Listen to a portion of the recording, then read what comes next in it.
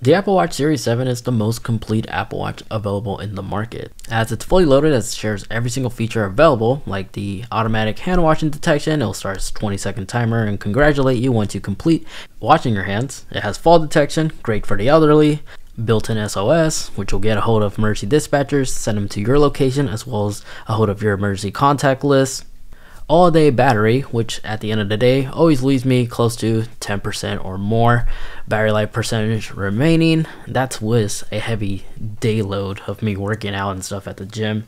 It has heart rate sensor, which is what's used to calculate the calorie burns for your workout. Blood oxygen sensor monitoring as well. It has ECG capabilities, which is not certified or recommended by doctors, but it does collect this data so you can actually prove some type of evidence to your doctors in case you're experiencing something out of the ordinary compared to previous data. You at least have that to back it up. It's able to monitor your heart rate and warn you in case it notices something out of the ordinary as well. It has software capabilities to unlock your Mac with your Apple Watch, as well as confirm Apple Pay purchases. It could do basically everything. So it's 2022. The Apple Watch Series 7 was released last year. Should you go ahead and pick this up if this is your first Apple Watch, or upgrade if you're upgrading from an older Apple Watch? We're going to go ahead and cover all that and more. So the Apple Watch that I personally own right now and use day to day is the Nike Edition 45mm. New this year for the Series 7 is we have a 1mm larger display. So if you settle with the smaller Apple Watch, it is now a 43, and the large one like this one is a 45. Mine happened to be the Nike Edition. I picked this out because with the Nike Edition, compared to the standard one, it costs the exact same, but you have exclusive Nike watch face to choose from, as well as an exclusive Nike logo in the back here. And you also get additional band options to choose from. If you look closely, these are more focused for an athletic user, so these little holes will allow your wrist to stay cooler while you're working out. But you lose out on some of the other colors you can choose from, like this blue one right here.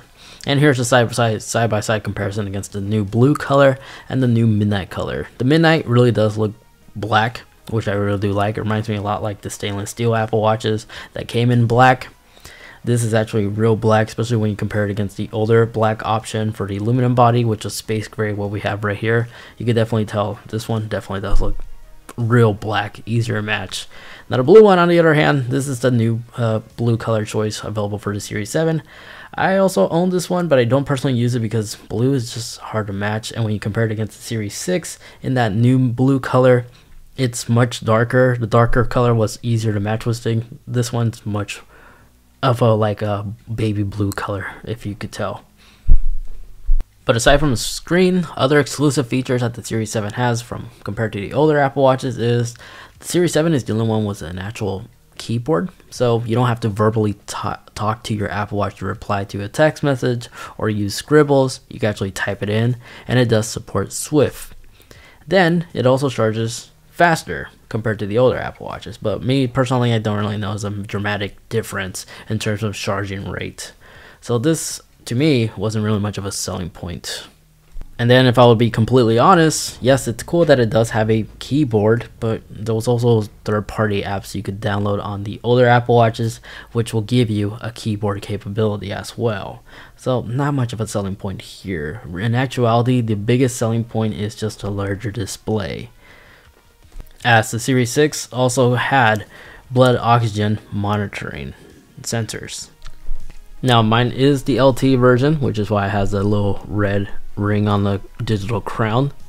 And honestly, first impressions, to give you a little bit of background, I did upgrade it from the Series 6 to the Series 7, and the first thing I have noticed is that larger display definitely does make the watch look more pleasant to view when you're only using the new watch faces, these ones that really do utilize the Edge display hardware. But in actuality, this isn't really much of a selling point, because when I'm just casually operating my Apple Watch, launching apps and such, or switching it to my favorite watch face, which is the infograph, it just allows me to have a lot of complications in a single watch face.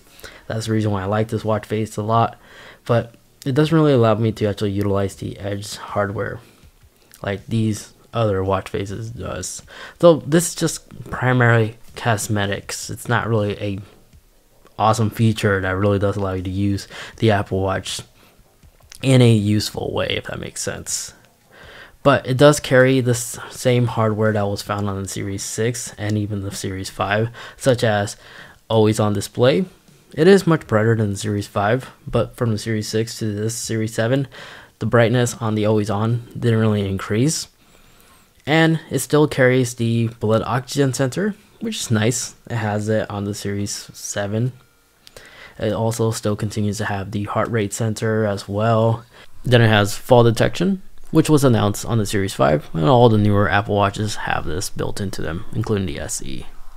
Other useful ways I utilize this Apple Watch day to day is it does have internal storage, which does allow me to actually install my podcast onto the Apple Watch, as well as my music playlist, and listen to everything, connecting it with AirPods. It does have built-in Bluetooth, so you can actually pair like third-party headphones like Samsung earbuds and such, in case you don't own AirPods. So yeah, you could definitely use this as its own dedicated device, especially when you opt for the LTE, but I personally don't recommend the LTE because I don't find myself using it as much because my phone still is being carried in my pockets.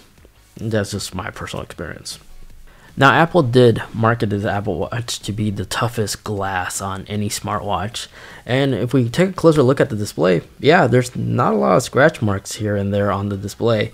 But at this point, from my experience with my other Apple Watches, I would typically have micro scratches here and there. But this one actually is handling normal wear and tear really well. Now, I have exposed this watch to the roughest elements already. Everything from snowboarding to hiking.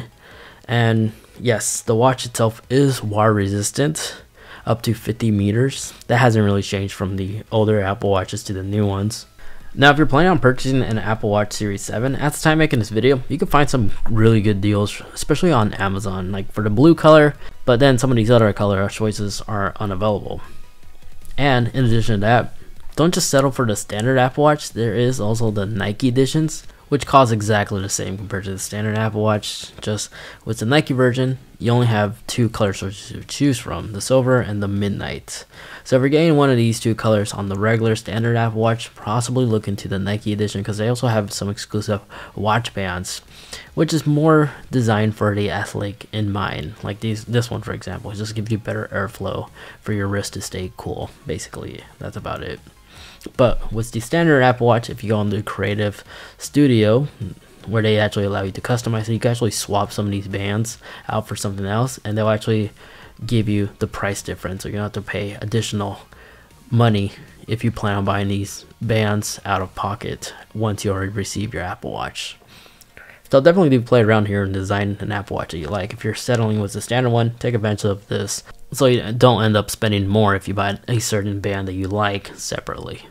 So all in all, the Series 7, yeah, it's the most complete Apple Watch available in the market, as it has all the previous features and safety features you expect to find on the older models on the new one. Only key selling point though, however, for the Series 7 that I personally see is just a larger display. So in other words, if you're coming from a Series 6 and you're debating about getting a Series 7, I'll just suggest to hold off because you're not really missing out on a lot. Because from a far distance, it still looks like a Series Apple Watch, the newer generation model with like the rounder edges. So if you could wait just a little bit, because every year Apple does release a new Apple Watch in the Series 8, it's going to come out alongside with the iPhones like Apple does traditionally every single year. But if you do find a massive killer deal that you can't say no to, and the trade-in offer for your Series 6 makes sense, then by all means, the planets have aligned. That's your cue to purchase the Series 7. But in terms of like phone call communications, microphone quality and such, it's phenomenal. Like all the other Apple Watches, Apple does an excellent job in terms of having the best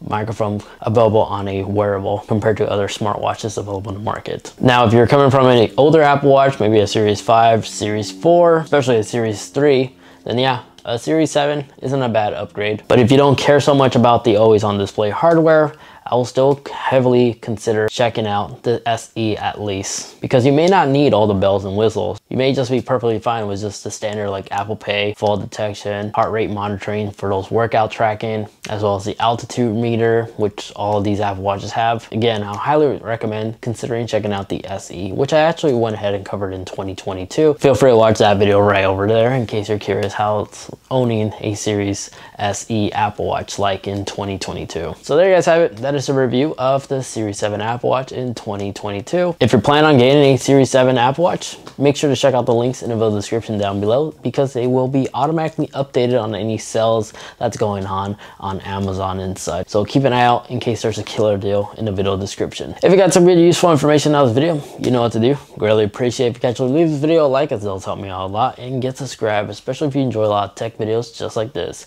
If you'd like to watch more, check out this video over here as I highlight all my favorite accessories I'm using in 2022 for the Apple Watch. And then that video over there, that's just a video YouTube's recommending specifically for you. Thank you so much for watching. Take care, and I'll catch you all in the next one. See ya.